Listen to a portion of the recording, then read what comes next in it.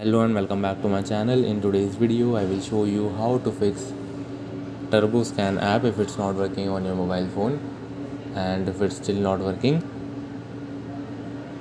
and then you have to open your app store and uninstall the app.